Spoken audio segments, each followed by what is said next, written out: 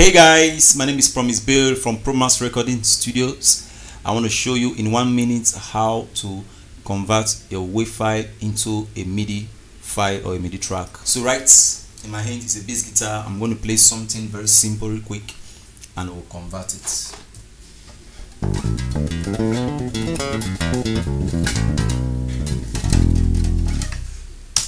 Alright, once you're done, all you need to do is click the WAV file, open it, come over to Vary Audio, open it, then come to choose function, analyze audio.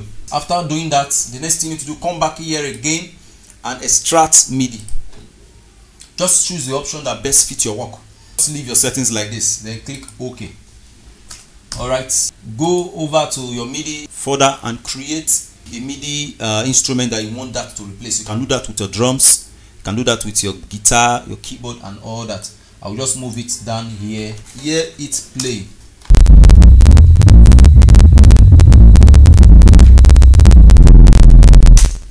Alright, from there you can make your adjustment here and there, so on and so forth.